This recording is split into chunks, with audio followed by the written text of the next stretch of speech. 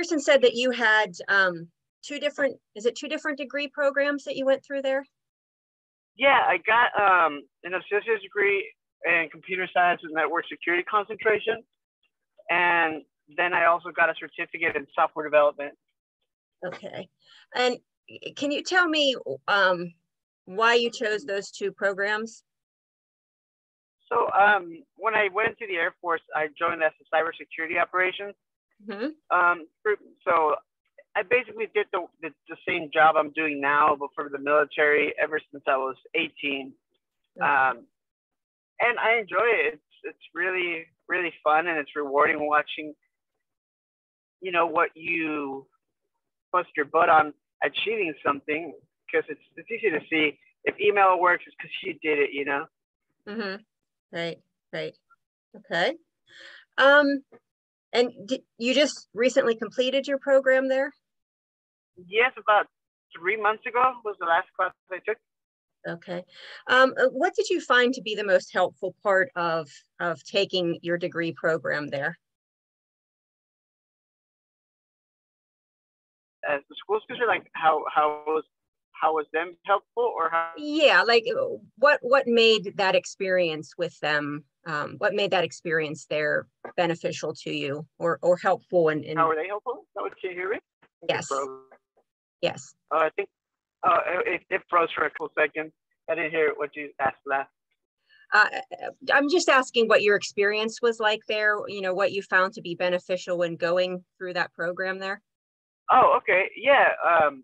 What I really liked about the school is that not only I've been through other universities where you get a ton of the coursework, you get a bunch of you learn it as it's stated in the book, but you don't really get any hands-on on the systems.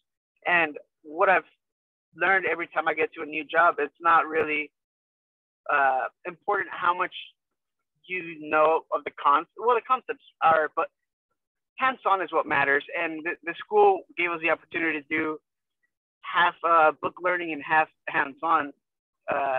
Prior to the pandemic, we had on-site classes where when I was doing the A+, they had us share a computer apart, put it together.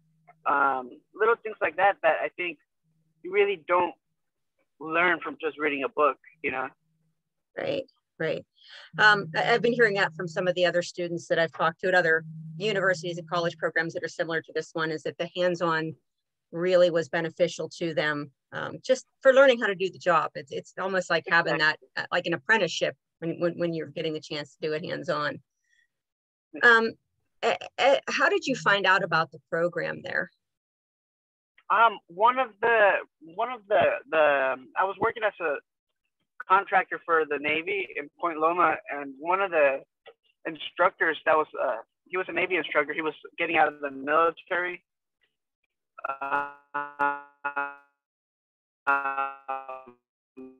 He told me he was going through that program because and most universities don't do that, and some of those certifications teach. Okay. All right. So it was word of mouth, and it helped you find it. Yeah. Did you find that they had that the programs that they have in place to help veterans get through the process, did you find those helpful? Yeah.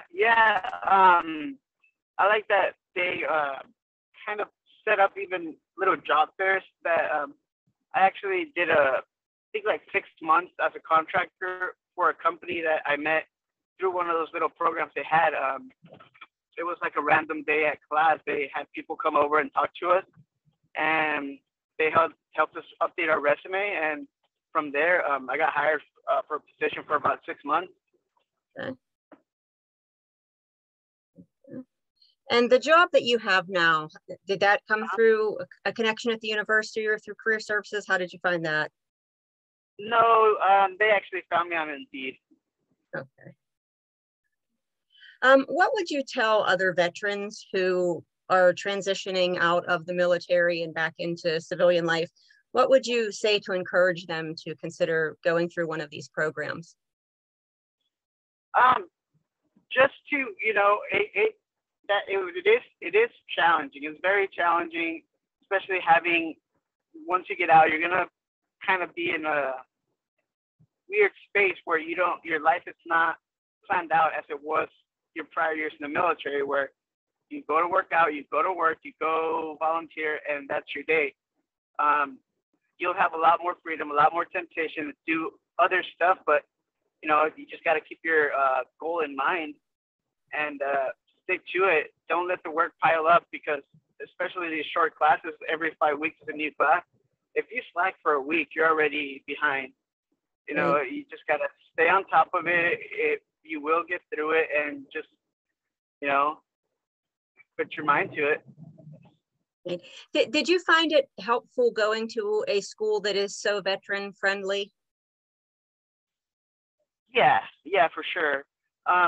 Because other people there are in my same situation, other classmates. I think some of the instructors were also veterans, which they can kind of relate to kind of where you're at in your life when you just get out of the military, where it's kind of like, it's a very confusing time for some. And yeah, they're able to kind of guide you and tell you from their experience what worked for them, and, things that could help you on the right path.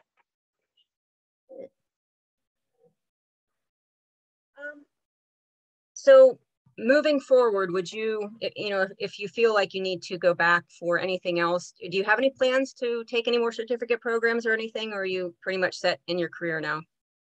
No, I need to finish a bachelor's. I have a few credits that I need, but I ran out of money with my GI Bill, so now I'm just saving up a bit so I can finish that up.